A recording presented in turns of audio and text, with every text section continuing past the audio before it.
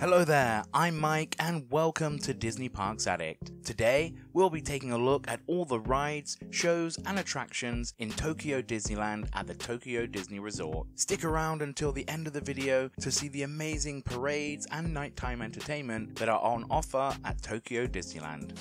The park opened in 1983, making it the third Disney resort and the first outside the US. Although many of the attractions are similar to those found at Disneyland and Magic Kingdom, in recent years, Tokyo Disneyland have been adding more of a national identity and attractions with distinctly Japanese qualities. Let's take a look at this amazing Disney park. You enter into the World Bazaar, which is similar to Main Street USA, but also totally unique. It is covered by a glass Victorian-style conservatory roof to shield guests from the Japanese weather. It features lots of dining and shopping locations, as well as two side streets that take you directly to Adventureland or Tomorrowland. Similar to other main streets, there is also an omnibus that can be ridden throughout the day, and the Tokyo Disneyland band that perform as well. You can also find the Penny Arcade with lots of antique claw machines, sports games, and other fun arcade machines. If you're heading straight through the World Bazaar, you will come to one of the best castle reveals at any Disney park, as well as the huge main hub area, which is perfect for viewing the parades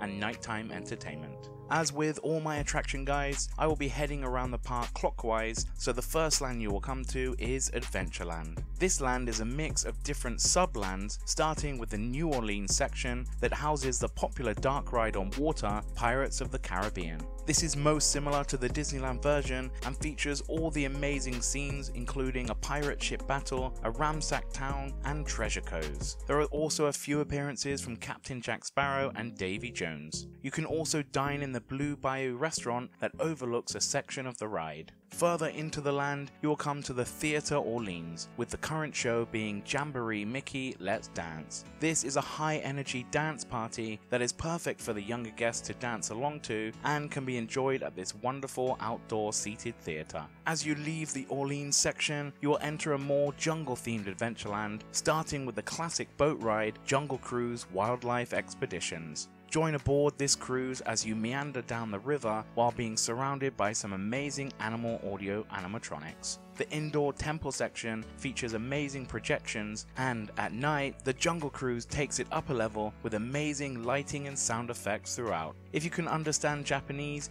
you can hear the skippers tell the corny punny jokes, but if not, you can still enjoy the amazing scenery. There is actually another attraction that shares the same entrance building to the Jungle Cruise, which is the Western River Railroad. Unlike other Disney parks, the railroad at Tokyo Disneyland doesn't go around the whole park, and it only has one working station, so you won't be able to use it to travel to other areas of the park. But with all that being said, it is an amazing attraction and well worth a ride. The steam train travels through Adventureland, Westernland, and Critter Country. You will travel through some amazing attractions, including Splash Mountain and Big Thunder Mountain, as well as being able to see some beautiful dioramas and scenery. Next to the Jungle Cruise and Railroad is the classic Disney show with a twist. The Enchanted Tiki Room, Stitch presents Aloha e Koma Me. This features all the impressive audio animatronic birds, flowers, and tiki statues performing songs from the original Tiki Room show, as well as Lilo and Stitch, before being interrupted by the mischievous Stitch. He wants a part in the show and is allowed to perform a song as long as he doesn't interfere with the show anymore. This is a wonderful show and is a great mixture of classic Disney and something fun for everyone to enjoy. Opposite the Enchanted Tiki Room is the final attraction in Adventureland and another classic, the Swiss Family Treehouse. This is a pleasant walkthrough attraction giving you some great views of Adventureland. It is based on the classic 1960 Disney live-action film Swiss Family Robinson, with plenty of Easter eggs dotted around the attraction. This was actually added 10 years after the park's opening in 1993 and is the centerpiece of Coral Landing, a shipwrecked town sub-area inspired by Typhoon Lagoon, the water park at Walt Disney World. We now move on to the next area, Westernland, which is Tokyo's version of the more commonly known Frontierland at other Disney parks around the world. First up is the Country Bear Theatre, which most will know as the Country Bear Jamboree. This is an awesome little show featuring amazing audio animatronic bears singing tongue-in-cheek country songs. The songs are sang in a mixture of Japanese and English, so can be enjoyed by more guests. And the show also has two different special overlays. The Jingle Jamboree can be seen during the winter months with plenty of Christmas songs, and the Vacation Jamboree is played throughout the summer that includes more of a rock-based soundtrack. All versions are amazing and is definitely worth a watch. Next up is the popular Big Thunder Mountain. This mine train roller coaster really doesn't disappoint. The theming is fantastic and takes you on an exciting journey through the dips and turns of an abandoned mine. You'll also encounter dinosaur bones, hear the cranking of the lift hill and bell whistles, and have a very enjoyable ride overall. You can take a relaxing ride on the Mark Twain riverboat that cruises around the rivers of America as you take in the sights of Westernland, Tom Sawyer Island, and Critter Country. It's a nice little 20-minute relaxing ride, so it's perfect for taking a break in between some of the more intense attractions in the park. As we just mentioned, you'll be circling around Tom Sawyer Island, which you can access by taking a raft boat within Westernland. The island contains caves with references to characters from the 1876 Mark Twain novel The Adventures of Tom Sawyer, and provides interactive, climbing and scenic opportunities in its caves, forts and other exciting landmarks. This is another nice relaxing attraction that offers a bit of breathing space away from the more popular areas of the park. We now move on to the smallest land in the park, Critter Country, that is home to two attractions. First is the classic log flume ride Splash Mountain. This will take you on an exciting journey with Brer Rabbit as he leaves home for an adventure while being pursued by the despicable Brer Fox and Brer Bear. As you probably know, this attraction will be getting a retheme to the more popular Princess and the Frog over at Disneyland of Magic Kingdom, but there hasn't been any announcement for Tokyo Disneyland's version, so will most likely retain the original design. At over 10 minutes, this is one of the longest attractions in Tokyo Disneyland and is a great way to cool down on a hot day. You can also enjoy Grandma Sarah's kitchen that is located in the mountainside of Splash Mountain and offers stunning views of this great attraction. In Critter Country, you can also take to the rivers of America on the Beaver Brothers Explorer canoes. You can join in the fun as you paddle around Tom Sawyer Island while taking in the amazing sights of Tokyo Disneyland. This only operates on busy days, usually weekends and the summer months, and will close early to prepare for the nighttime shows. The Beaver Brothers have also been linked in with the backstory of Splash Mountain, fully completing this immersive land. We now move on to Fantasyland and the 11 amazing attractions that it has to offer. The first attraction you will see as you enter the land is Dumbo the Flying Elephant. This is the classic aerial carousel style ride that is perfect for younger guests. This is the only attraction that can be found at all 6 Disney castle parks worldwide, so you know it's a fan favorite. Next door to Dumbo is the Haunted Mansion, an attraction that you wouldn't usually find in Fantasyland. This offers great theming, a fun storyline, and awesome special effects. It has one of the greatest ride pre-shows in the infamous stretching room before you head on to the Omnimover ride system that takes you through many different scenes within this classic dark ride. During the Halloween and Christmas season, the Haunted Mansion is transformed into the Haunted Mansion Holiday Nightmare, which adds themed elements and a whole new soundtrack from the popular movie A Nightmare Before Christmas. We need to head into the beautiful Cinderella's castle for the next attraction, Cinderella's Fairy Tale Hall. This walkthrough has a mixture of paintings and murals detailing the story of Cinderella, and once you reach the Grand Hall, you can sit upon the throne and see the infamous glass slipper. There are also some interactive paintings that reveal secret messages when you take a photo with them, which is also great fun. Right outside the castle is the classic dark ride Snow White's Adventures. This ride certainly lives up to the name, as it has continued to keep the darker storyline that the original Disneyland version replaced in 1994, mainly focusing on the Queen's transformation into the witch and her evil plan, with Snow White only appearing once throughout the ride. This isn't the fun, happy attraction that it may seem, but it is thrilling nonetheless. From one classic attraction to another, next door to Snow White's adventures is Peter Pan's Flight. This amazing dark ride takes you through some memorable scenes from the classic Disney animation. On board your own flying ship, new scenes and digital effects were added to the attraction in 2016, which only adds to this already fantastic ride.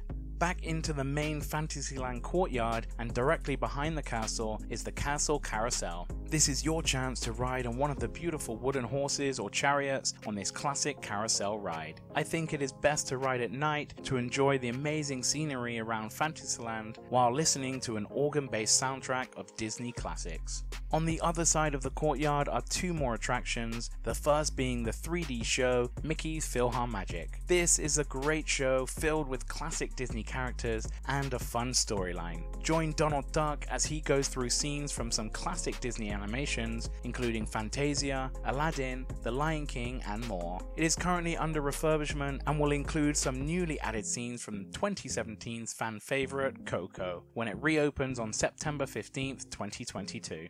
Next door is another dark ride, Pinocchio's Daring Journey. This is a fun attraction which will take you through scenes that feature the Stromboli Circus, Pleasure Island, Monstro the Whale, and other characters from the 1940 classic animated film. Similar to Snow White Adventures, this is a lot darker than it looks on the outside, so I would advise warning the younger guests before riding. Next is the spinning teacup ride Alice's Tea Party. Based on the unbirthday party scene in Disney's Alice in Wonderland, you can enjoy this nice classic Disney attraction, and don't forget to look out for the hidden dormouse that appears throughout the ride. Right at the back of Fantasyland is everybody's favourite dark ride on water, It's a Small World. This is a classic Disney attraction featured in 5 of the 6 Disney resorts around the world. It includes over 300 audio animatronic dolls in traditional costumes from cultures around the world, and the classic theme song that can be heard in Japanese, Mandarin, and English that will get stuck in your head for days. In 2018, it had a full refurb which included the addition of 40 Disney characters that can be seen throughout the ride. Before we move on to the newest area in Fantasyland, there is one final attraction in the main area, which is Pooh's Honey Hunt. Although it is similar to other Winnie the Pooh dark rides, this uses a trackless ride system which allows the riders to glide smoothly from scene to scene. Opening in 2000, it has been praised for its use of new technology and still remains one of the most popular rides in the park.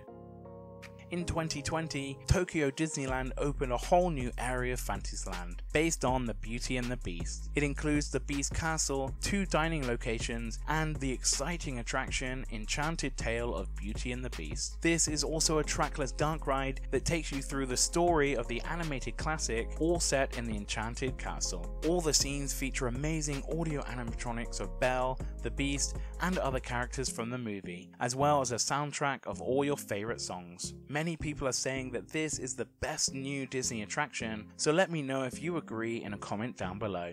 Also in this new area is the Fantasyland Forest Theatre and the brand new original show Mickey's Magical Music World. This is a great show that sees Mickey, Minnie, Donald and Goofy discovering a magical music box deep in the forest. Throughout the show, many Disney characters appear, as well as plenty of classic Disney tunes that will have you singing along with joy. Make sure to arrive early for this amazing show.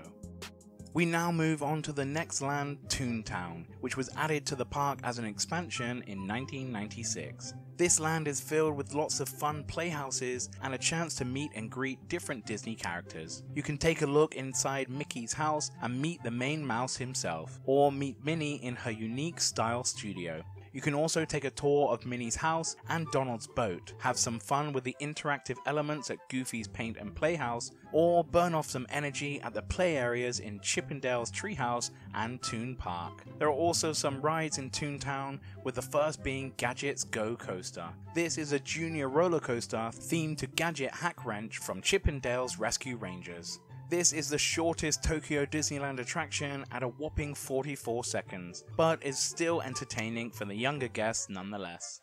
The final attraction in Toontown is Roger Rabbit's Cartoon Spin, a dark ride themed to the movie Who Framed Roger Rabbit. As the name suggests, this ride spins as it follows a track through a variety of scenes featuring a host of characters from the classic 1988 film.